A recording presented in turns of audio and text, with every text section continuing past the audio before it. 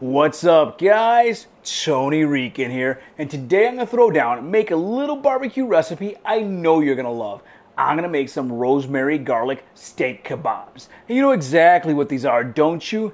That's right, these are awesome. So let's just go and get started and jump right into this one.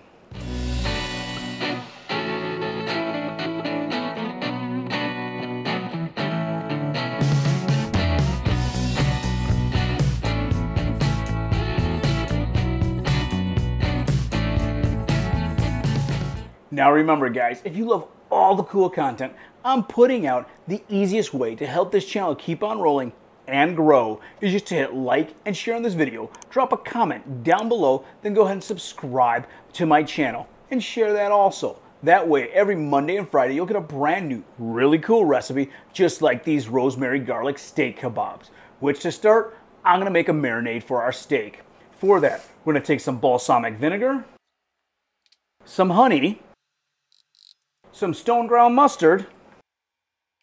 Then I'm going to go ahead and dice up some garlic, add salt and pepper, and mix that all together.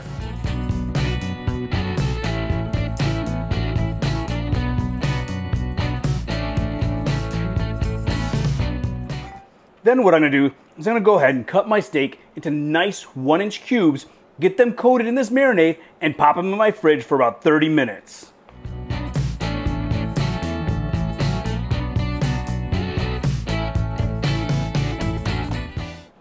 With my steak marinating, it's time to move on to my cherry tomatoes.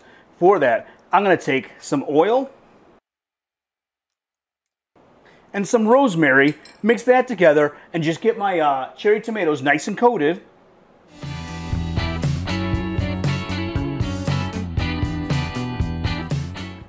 And I'll let these marinate in the fridge along with my steak for about 20 minutes also. Then last, all I have to do is I'm going to take a pot of cold water, put my potatoes in there, bring it to a boil, and let it go for, say, about 10 to 15 minutes.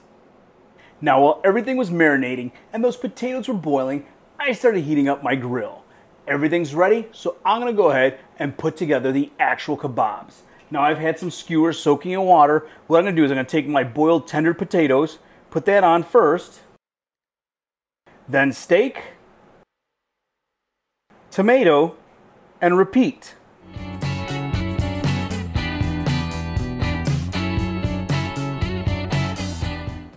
Then once I'm done with my skewers, I'm going to head out to the grill, throw these on, let them go for about 5 minutes on each side, and they're all set.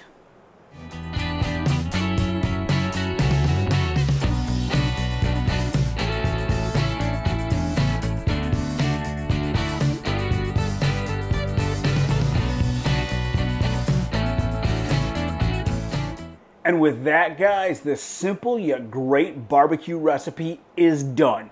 Just take a look at how my kebabs came out. They freaking look awesome. Everything's got that nice little char to it, but you know, I can't just look at these. I just gotta grab one and dig right in.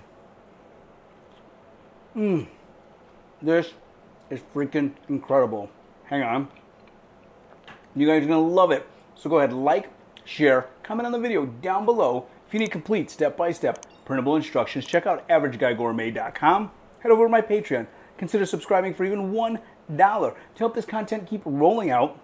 Subscribe to my YouTube channel. Give this one a try, and we'll see you guys next time. Losing it here.